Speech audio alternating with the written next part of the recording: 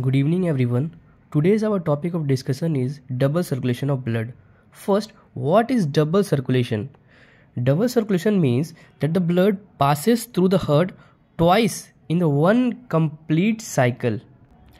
As we all know that arteries carry oxygenated blood and veins carry deoxygenated blood, except pulmonary veins which carry oxygenated blood and except pulmonary artery which carry deoxygenated blood.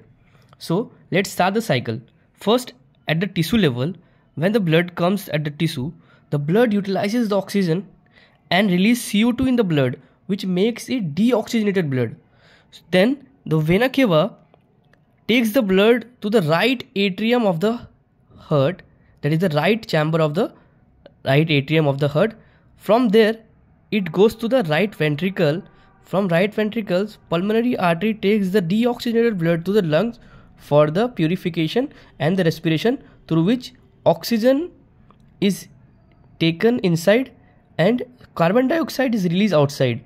Then the oxygenated blood is carried to the left atrium of the heart through pulmonary veins, and from the left atrium it goes to the left ventricle, and from the left ventricle oxygenated blood comes again to the tissue through the aorta. This is called a one complete cycle, and in this cycle you can see that the blood has come twice at the heart. This side at the right chamber deoxygenated blood has come, and at the left chamber oxygenated blood has come. This is called as double circulation of the blood in the human. Thank you.